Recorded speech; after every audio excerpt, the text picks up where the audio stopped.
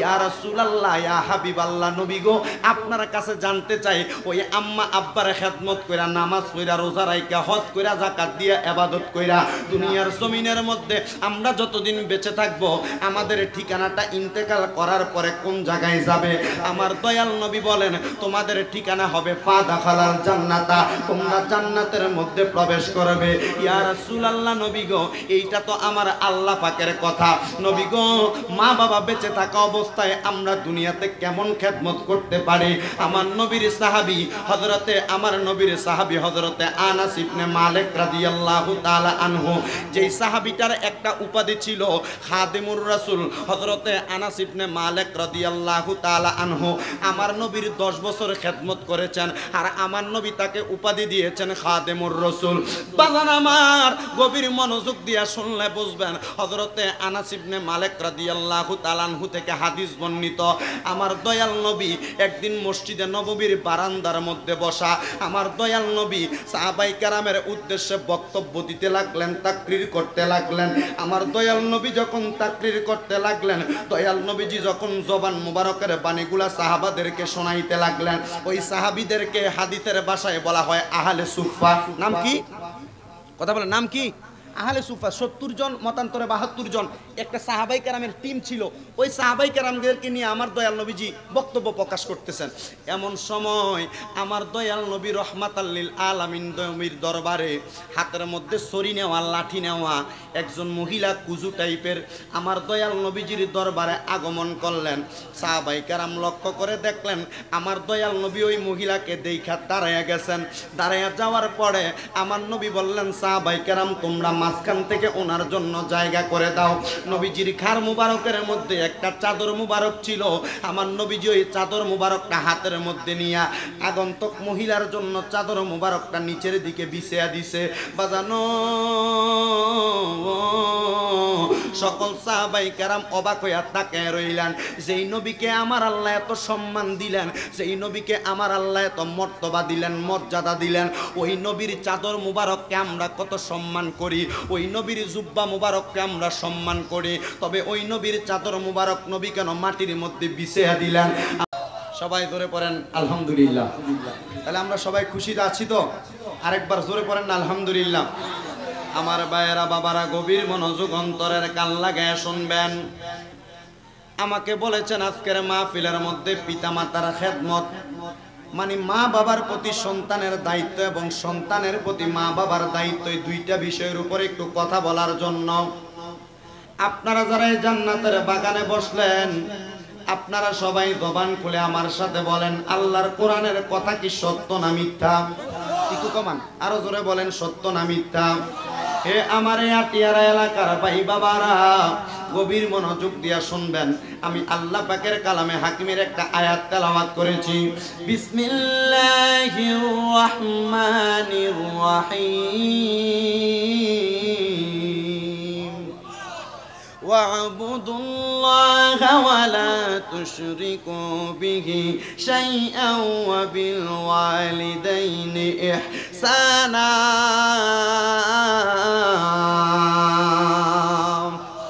বাদান আমার আল্লাহ পাক রব্বুল আলামিনের এই কোরআনুল কারীমের আয়াতটা এই ছোট্ট আয়াতের মধ্যে তিনটা অংশ আমার আল্লাহ পাক বান্দার প্রতি এলান করে দিলেন জানায়া দিলেন আমার আল্লাহ পাক রব্বুল আলামিন ডাক দিয়ে বলেন জগতের বান্দারা ওয়া'বুদুল্লাহ তোমরা আল্লাহর ইবাদত করো আপনারা জবান খুলে বলেন আমরা ইবাদত করি কার আর জবান খুলে বলেন কার আমার আল্লাহর ইবাদত করলে আল্লাহ কি খুশি হয় না বেজার হয় আমার আল্লাহ পাক রব্বুল আলামিন কোরআনুল কারীমের মধ্যে বলেছেন ওয়া'বুদুল্লাহ তোমরা আল্লাহর ইবাদত করো ওয়ালা তুশরিকু বিহি শাইআ দুনিয়ার জমিনের কোনো কিছুর সঙ্গে তুমি আল্লাহর সঙ্গে অংশীদার করবে না শিরিক করবে না আল্লাহ পাক রব্বুল আলামিন আয়াতে কারিমার শেষের অংশে বলেন ওয়াবিল ওয়ালিদাইনি ইহসানা তোমরা তোমাদের মা বাবার প্রতি ইহসান করো মা বাবার প্রতি সদাচরণ করো সুন্দর ব্যবহার করো এই আয়াতে কারিমার তাফসীরটা তাফসীরে কানজুল ঈমান খাজাইনুল ইরফানের মধ্যে আলা হযরত ইমামে ইশকে মুহাব্বত ইমাম আহমদ রেজা খান ফাজলে বেরলভী উনি সুন্দরভাবে এটার বঙ্গানুবাদ করে তাফসীরটা প্রকাশ করে দিচ্ছেন। ও জগতের মানুষ, এই তাফসীরটাকে নকল করে এভাবে বলা হচ্ছে, আল্লাহর কোরআনে তো বলা হয়েছে ওয়াবুদুল্লাহ, তোমরা আল্লাহর ইবাদত করো, ওয়ালা তুশরিকু বিহি শাইআ, কোনো কিছুর সঙ্গে আল্লাহর সঙ্গে অংশীদার করো না, শিরিক করো না, ওয়াবিল ওয়ালিদাইনি ইহসানা, এবং মা বাবার প্রতি সদাচরণ করলো।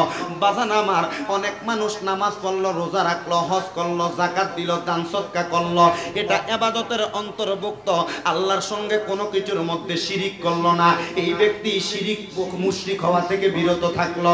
কিন্তু তার ঘরের মধ্যে মা বাবা আম্মা আব্বার কলিজার মধ্যে আঘাত করলো, তার এমন নামাজ দিয়া কোনো লাভ হবে না, এমন রোজা দিয়া কোনো লাভ হবে না, এমন হজ দিয়া যাকাত দিয়া কোনো লাভ হবে না। আবার কোনো মানুষ মা বাবার খেদমত করলো, পাশাপাশি নামাজ পড়লো না এবং আল্লাহর সঙ্গে শিরিক করলো, তাহলে ওই ব্যক্তিটা নামাজ পড়লো, নামাজ পড়লো না, আম্মা আব্বার খেদমত করলো, ওই ব্যক্তির প্রতিও আমার আল্লাহ নারাজ হইয়া যায়। আমার আল্লাহ পাক আয়াতে কারিমার মাধ্যমে আল্লাহর বান্দাদেরকে জানাইয়া দেয়, তোমরা নামাজও পড়বা, শিরিক থেকে মুক্ত থাকবা, আম্মা আব্বার খেদমত করবা। ইয়া রাসূলুল্লাহ, ইয়া হাবিবাল্লাহ, নবী গো, আপনার কাছে জানতে চাই, ওই আম্মা আব্বার খেদমত কইরা, নামাজ পড়া, রোজা রাইখা, হজ কইরা, যাকাত দিয়া, ইবাদত কইরা দুনিয়ার জমিনের মধ্যে আমরা যতদিন বেঁচে থাকবো, আমাদের ঠিকানাটা ইন্তেকাল করার পরে কোন জায়গায় যাবে? আমার দয়াল নবী বলেন, তোমাদের ঠিকানা হবে ফাদাখালাল জান্নাতা, তোমরা জান্নাতের মধ্যে প্রবেশ করবে। ইয়া রাসূলুল্লাহ, নবী গো, এইটা তো আমার আল্লাহ পাকের কথা। নবী গো, মা বাবা বেঁচে থাকা অবস্থায় আমরা দুনিয়াতে কেমন খেদমত করতে পারি? আমার নবীর সাহাবী হযরতে আনাস ইবনে মালিক রাদিয়াল্লাহু তাআলা আনহু, যেই সাহাবীটার একটা উপাধি ছিল খাদিমুর রাসূল, হযরতে আনাস ইবনে মালিক রাদিয়াল্লাহু তাআলা আনহু আমার নবীর 10 বছর খেদমত করেছেন, আর আমার নবী তাকে উপাধি দিয়েছেন খাদিমুর রাসূল। বাজান আমার, গভীর মনোযোগ দিয়া শুনলে বুঝবেন, হযরতে আনাস ইবনে মালিক রাদিয়াল্লাহু তাআলা আনহু থেকে হাদিস বর্ণিত, আমার দয়াল নবী একদিন মসজিদে নববীর বারান্দার মধ্যে বসা, আমার দয়াল নবী সাহাবায়ে কেরামের উদ্দেশ্যে বক্তব্য দিতে লাগলেন, তাকরীর করতে লাগলেন। আমার দয়াল নবী যখন তাকরীর করতে লাগলেন, দয়াল নবীজি যখন জবান মুবারকের বাণীগুলা সাহাবাদেরকে শোনাইতে লাগলেন, ওই সাহাবীদেরকে হাদিসের ভাষায় বলা হয় আহলে সুফফা। নাম কি? কথা বলেন, নাম কি? আহলে সুফা। 70 জন, মতান্তরে 72 জন একটা সাহাবাই কেরামের টিম ছিল। ওই সাহাবাই কেরামদেরকে নিয়ে আমার দয়াল নবীজি বক্তব্য প্রকাশ করতেছেন। এমন সময় আমার দয়াল নবী রহমাতাল লিল আলামিন নবীর দরবারে হাতের মধ্যে ছড়ি নেওয়া, লাঠি নেওয়া একজন মহিলা কুজু টাইপের আমার দয়াল নবীজির দরবারে আগমন করলেন। সাহাবাই কেরাম লক্ষ্য করে দেখলেন আমার দয়াল নবী ওই মহিলাকে দেখা দাঁড়াইয়া গেছেন। দাঁড়াইয়া যাওয়ার পরে আমার নবী বললেন, সাহাবাই কেরাম তোমরা মাঝখান থেকে ওনার জন্য জায়গা করে দাও। নবীজির খার মুবারকের মধ্যে একটা চাদর মুবারক ছিল, আমার নবীজি ওই চাদর মুবারকটা হাতের মধ্যে নিয়ে আগন্তুক মহিলার জন্য চাদর মুবারকটা নিচের দিকে বিছিয়ে দিছে। বাজানো সকল সাহাবাই কেরাম অবাক হইয়া তাকায় রইলেন। যেই নবীকে আমার আল্লাহ এত সম্মান দিলেন, যেই নবীকে আমার আল্লাহ এত মর্তবা দিলেন, মর্যাদা দিলেন, ওই নবীর চাদর মুবারককে আমরা কত সম্মান করি, ওই নবীর জুব্বা মুবারককে আমরা সম্মান করি, তবে ওই নবীর চাদর মুবারক নবী কেন মাটির মধ্যে বিছিয়ে দিলেন? আমার দয়াল নবী অতঃপর ওই মহিলাকে সম্মান করে ওই চাদর মুবারকের মধ্যে নিলেন। আবার ওই মহিলা চলে গেলেন। উপস্থিত সাহাবাই কেরাম এবার আবার নবীকে জিজ্ঞাসিত করতেছেন, নবীর কাছে জানতে চাইলেন, ইয়া রাসূলুল্লাহ, নবী গো, আপনার কাছে জানতে চাই ওই মহিলাটা কে, তাকে আপনি এত সম্মান করলেন? আমার নবী বলে, সাহাবীরা, এটা হইল আমার দুধমা হযরতে হালিমা। জবান খুলে জোরে জোরে বলেন না সুবহানাল্লাহ। আমার দয়াল নবী রহমাতাল লিল আলামিন নবী বলতেছেন, এটা হলো আমার দুধমা হালিমা। ইয়া রাসূলুল্লাহ, এটা আপনার আপন মানা, আপনার দুধমা আপনাকে দুগ্ধ পান করাইছে। নবী গো, আপনার কাছে জানতে চাই, ওনাকে আপনি এত সম্মান করলেন, আমরা আমাদের পিতামাতাকে কেমন সম্মান করতে পারি, আমরা আমাদের পিতামাতাকে কেমন ইজ্জত করতে পারি?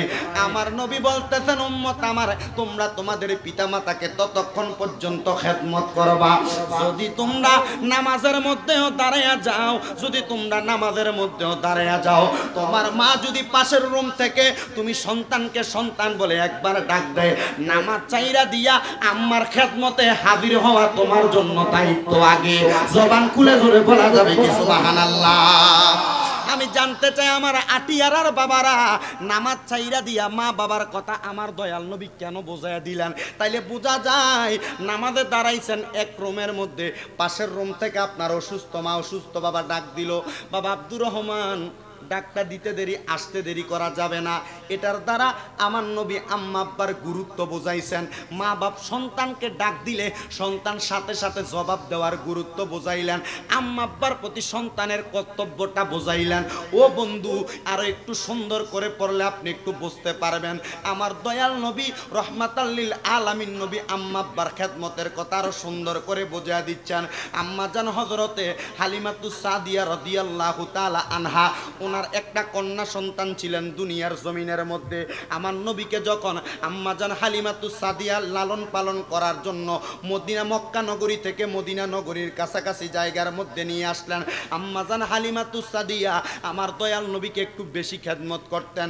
এলাকার মানুষ জিজ্ঞাসিত করত হালিমাতুস সাদিয়াকে, ও হালিমাতুস সাদিয়া তুমি কেন নবীরে এত সম্মান করো? আব্দুল্লাহর বেটা মুহাম্মদ, ওনাকে কেন এত ইজ্জত করো, তাজিম করো? হালিমাতুস সাদিয়া বলতেন, উনি তো আল্লাহ পাকের একজন পয়গাম্বর, আল্লাহ পাকের একজন নবী। ও হালিমাতুস সাদিয়া, তোমার সন্তান তো পার্শ্ববর্তী জায়গায়, তুমি কেন ওনাকে বেশি খেদমত করো না? উনি বলতেছেন, আমার সন্তানের চাইতে আমার নবীর মর্তবা বেশি। কিন্তু এমন সময় আমার দয়াল নবীজি ছোট্ট মানুষ হালিমাতুস সাদিয়া রাদিয়াল্লাহু তাআলা আনহার কাছে আগমন করলেন। আগমন করার পরে আমার হালিমাতুস সাদিয়া যখন দেখলেন কথা বলতেছেন, ওনার নাকগুলা দিয়া পায়া পায়া একটু ফসিনা পড়তেছেন, গাম মোবারক পড়তেছেন। আমার দয়াল নবীজি ওনার হাত দ্বারা আমার আম্মাজান হালিমাতুস সাদিয়ার এই ঘামটা মোচন করে দিলেন।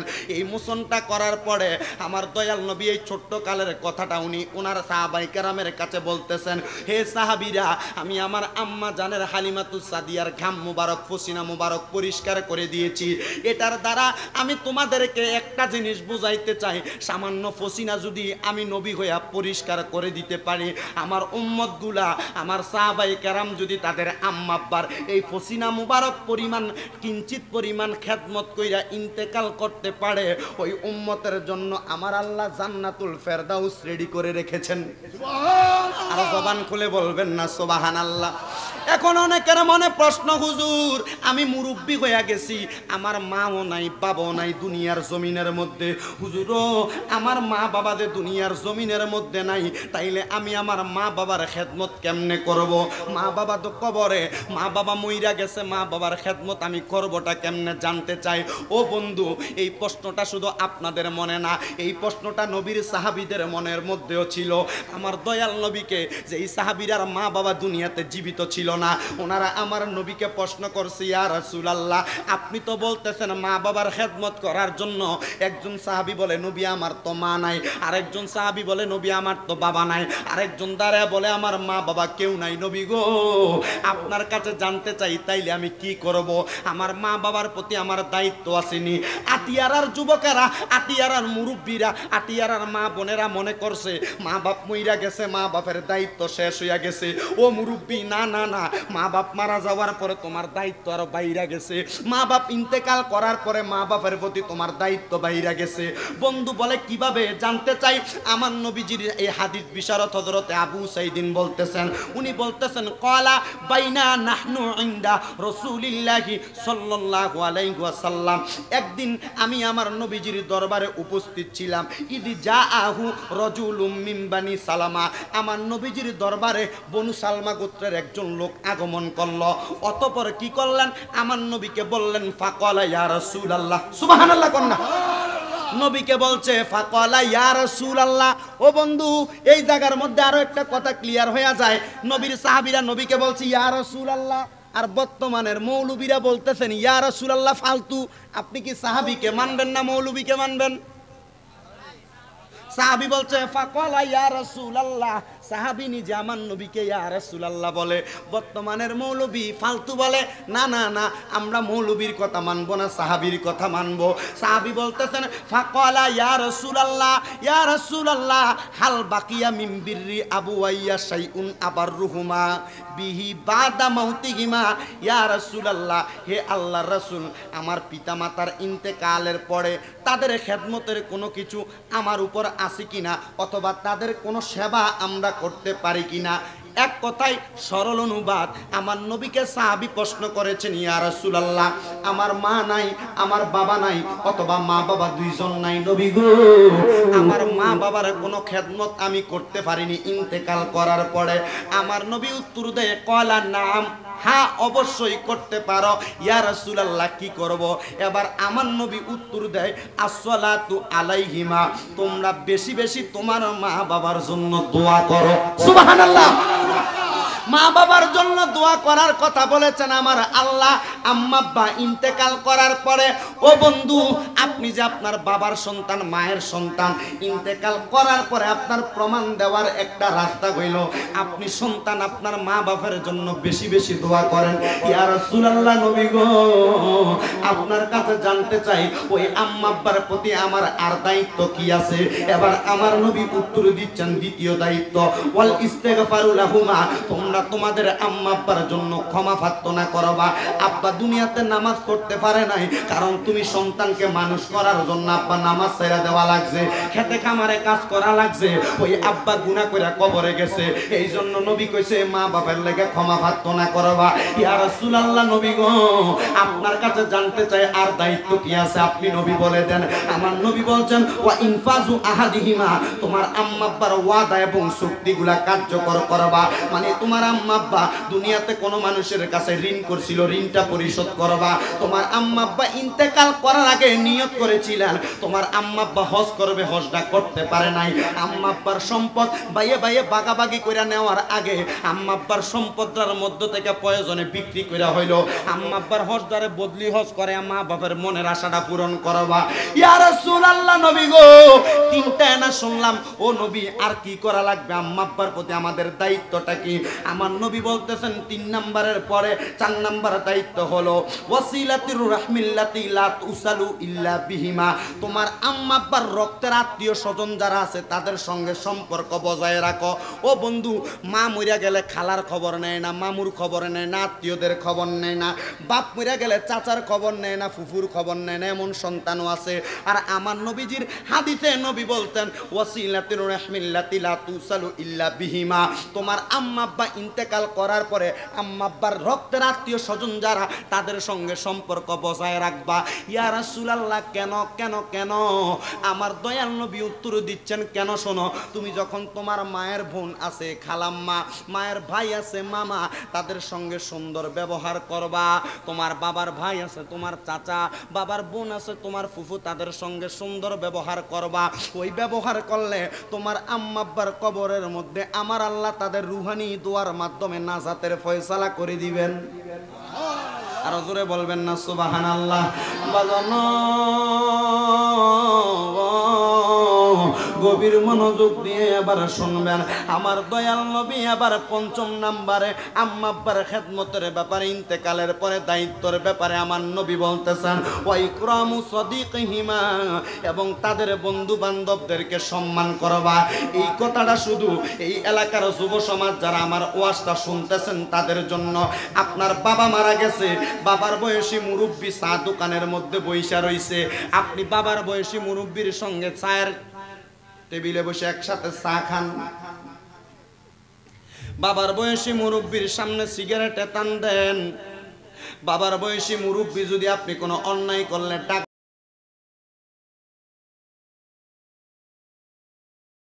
আপনি উল্টে তারে গেংরি মারেন, আছে না নাই? কথাটা একবারে সহজ ভাষায় নেন। আল্লাহ নবী বলেছেন ওয়া ইকরামু সাদিকিহিমা, তাদের বন্ধু বান্ধব। কার বন্ধু বান্ধব?